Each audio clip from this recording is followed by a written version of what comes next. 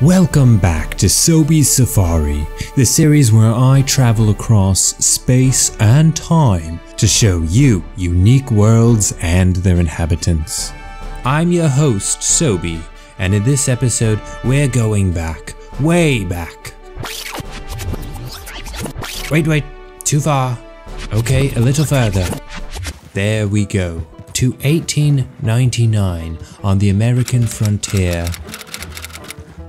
We now stand in the decades after the violent American Civil War, also known as the First American Fighty Fight. This marked a time of exploration, with bustling settlements, steam-powered trains, and gunslinging cowboys. This was also when monkeys were first frozen and brought over to America in wooden crates, a remarkable achievement. From dank swamplands, scorching deserts, to freezy peaks, on the open frontier, nature was as deadly as it was beautiful. If you were lucky enough to survive the natural environment, there was a very good chance that you would still die, with bandits, outlaws, and whatever this guy is. The Wild West was full of dangerous characters. Ah, look, here's one now. This fellow's name is Arthur, and he is an adult cowboy, also known as a cowman. Let's follow him to get a glimpse into his likely boring life. Now, even though they were called cowboys, they actually rode horses, and riding a horse was one of the easiest. So riding a horse was apparently quite difficult. If you didn't look where you were going, you could really stir up trouble. And it looks like this cowboy just won't stop horsing around. Let's pause for a moment. One of the most efficient and most popular ways to climb onto one's horse was to first get on top of a nearby structure and, with a running start, jump and land cleanly on your saddle. Let's see Arthur try. Oof, how about another go? And it looks like it is just not his day. If you find yourself falling from your horse, here are a few quick tips. First, make sure you prioritize protecting your head by properly tucking your chin toward your chest. Second, although it may be tempting to try and catch yourself with your arms, keep both your arms and your legs slightly bent as you fall. Finally, if you are able, a good technique to dissipate the force of a fall is to roll into it. Since this technique is difficult, you may want to practice falling and rolling in a safe space before trying this in action. However, with enough practice, Arthur could become one of the fastest and meanest riders in the West.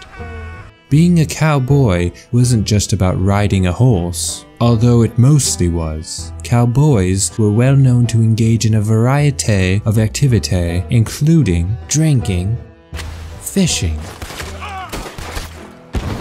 playing card games, and hunting.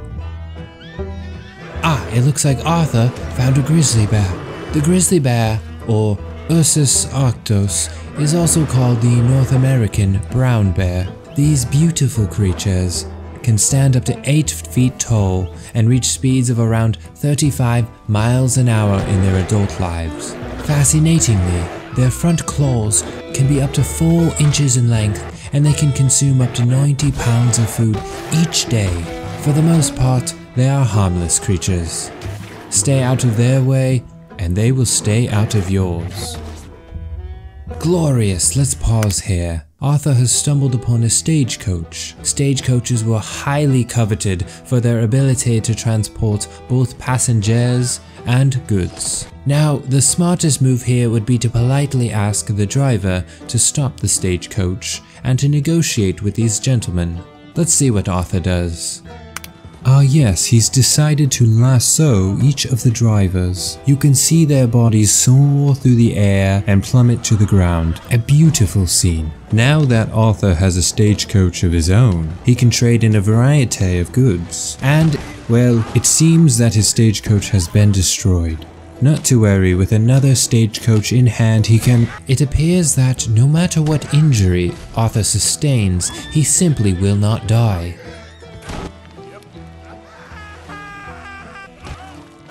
Such a state of life would drive even the strongest of men absolutely insane.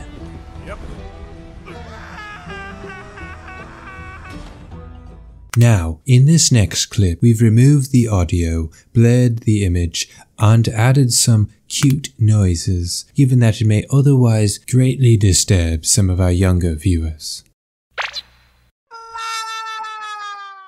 Oh, that's gotta hurt. Stay tuned next time as we dive into the dense and dangerous jungles of Azeroth. As always, I'm your host, Sobi, and thank you for watching.